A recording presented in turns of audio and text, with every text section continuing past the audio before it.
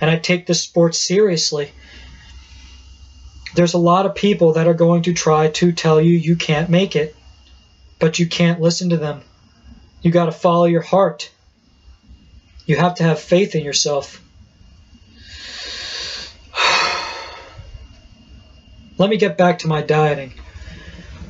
I'm going to give you an example of what my diet currently is now. My first meal is always going to either be shredded potatoes and 5 eggs. You don't need to go overboard and eat like 1,000,000 eggs. You just eat whatever you feel like eating, and if that satisfies you for your first meal, you got to listen to your body. Got to listen to your body. So you eat like just give it a shot of what I'm telling you, you know. Just take bits and pieces from what I tell you, and, you know, try to apply it to your own routine and see if it works. If it doesn't, my routine doesn't work for you, then try something else. But I'm just going to give you an example of what my diet routine is in terms of eating, or whatever you want to call it. I'm going to try not to get into specifics here because I want you to make your own assessment of what to do. Okay, so my first meal would consist of you know, basic hash browns and 5 eggs. That's it. That's what I eat. And a soda. I drink soda. A lot of soda. You know, you could drink soda. It's not going to hurt you. You can drink soda. You could drink juice. You don't have to depend on protein shakes and everything like that, man. You're getting enough protein. Trust me.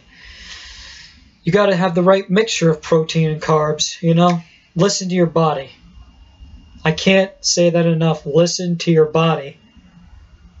And I've explained to you what that is. And believe me, you'll understand it soon enough.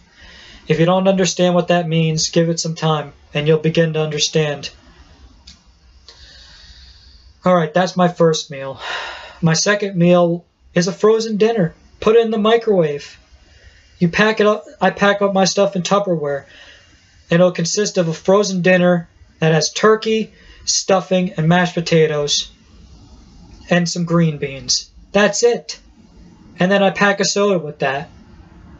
That's all you got to do, and that will be like, don't be concerned about the calories. Don't be concerned about the amount of protein that's in it. Be concerned about just packing a decent meal with you and having that as your meal. You have one meal as your beginning meal. You can eat that at home. And then if you want to go out, if you want to go outside and do something, go do whatever you want to do. Pack your meals up in a ShopRite bag. Pack your meals up in whatever you got to do. Put it in some Tupperware. Bring it with you. And then that's your second meal. Your third meal can be anything. It could be the same as your second meal. Another turkey meal with green beans, stuffing, and mashed potatoes that you could get in any ShopRite. You could get a frozen dinner that consists of that. Heat it up in your microwave. It's that simple. You don't even need a stove. You don't need a stove.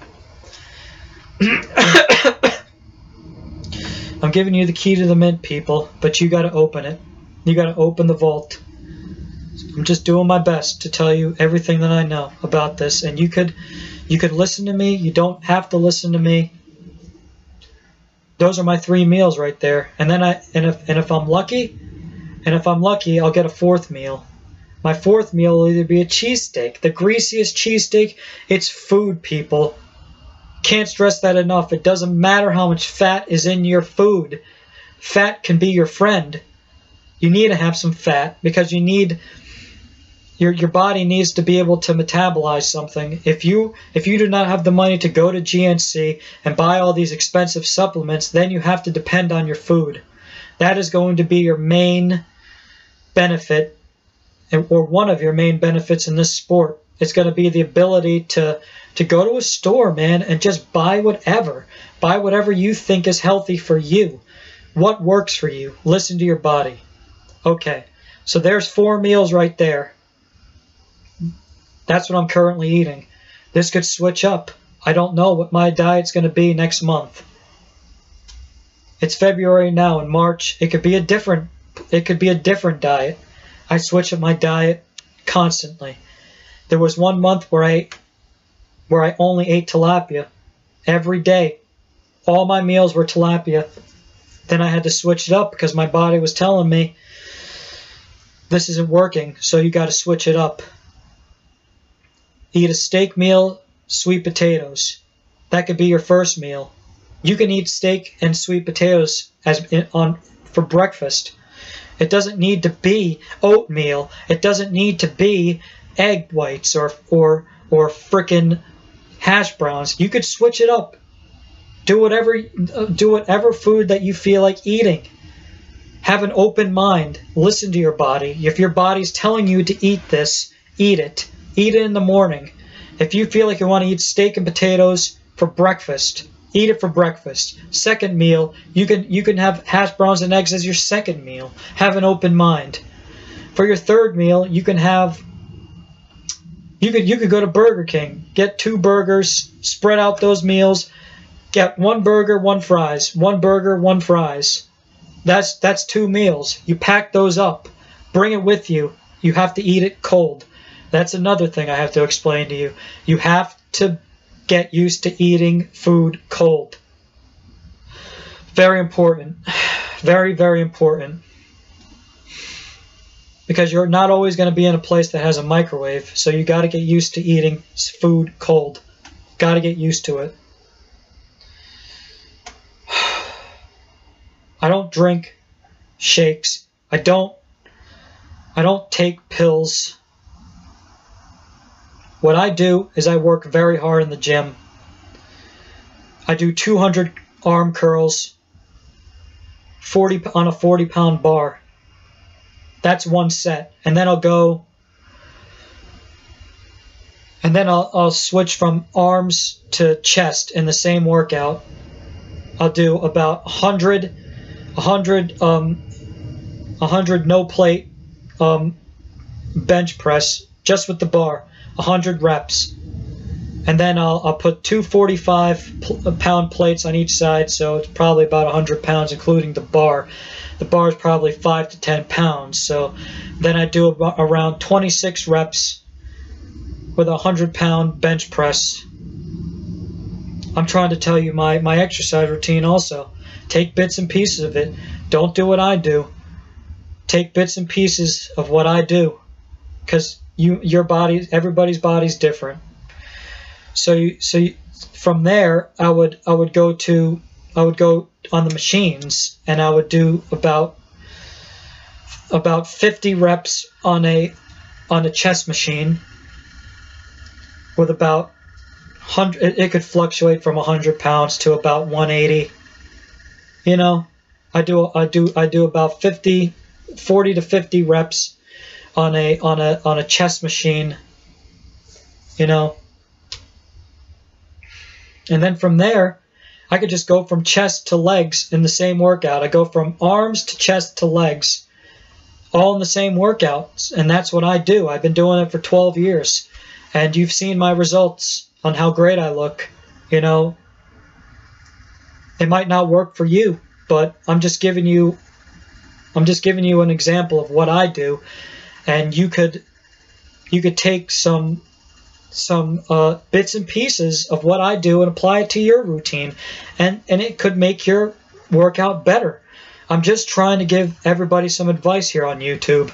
It's just, you know, do what you think is right for you, you know?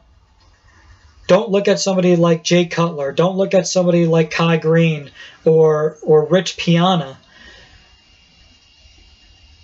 Don't look at somebody like me, Marco Buchnowski, and say that, you know, that you're going to look like us because you're doing what you're doing. You gotta just do your own workout, but don't be lazy in the gym. That's one of the best pieces of advice that I can give you. Do whatever you have to do to have some intensity in that gym, to sweat. You have to have sweat pouring. You have to have that. That makes your muscles work harder. That burns fat. You need to sweat. You need to have your muscles sore. Because one of the things I've said from day one is soreness translates to muscle growth. Soreness translates to muscle growth. There's a difference between the terms of pump, soreness and growth. A pump is not exactly soreness. Soreness can only be attained by busting your ass in that gym and doing an example of what I gave you in that gym. I could give you an example of my leg workout. Use bits and pieces off of it because not everybody's going to be able to do my routine.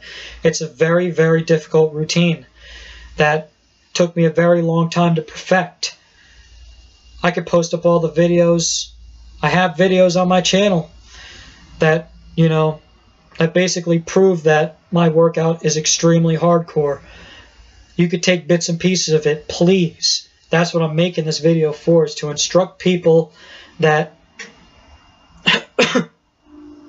don't do everything that everybody tells you. Take bits and pieces and apply it to your routine. Don't take everything that everybody tells you and think, oh, you're going to get big because you're doing everything he tells you. That's not going to get you results. You got to take bits and pieces. Everybody's body's different. If you have a slow metabolism, you don't have to eat that much. If you have a fast metabolism like mine, to get gains is much more difficult because you got to constantly be eating. You have to constantly be eating all the time. I try to eat 4 meals a day. I don't have that much money. I'm on EBT. The economy, as you people know, is very rough. It's hard to make money. But I'm telling you, it is possible to be successful in bodybuilding even if you don't have any money, even if you don't have a car. I use a bike. I don't have a car. I don't have a bike. I live in a mobile home that is very difficult to live in a place that's very difficult to live in. I don't live in California. I wish I did. There's nothing I can do about that. You just got to make the best of what you have and just work extremely hard in the gym. I cannot stress that enough. You can't be lackadaisical or lazy. You can't just, for example, you can't just do like about 10 reps of arm curls with whatever weight you want and think that doing 3 sets of that, you gotta do supersets. You got to constantly be working in the gym. You can't take it easy in there. That's one of the things that's going to get you results. One of the second things that could get you results that works for me is eating a very strict diet, as I told you.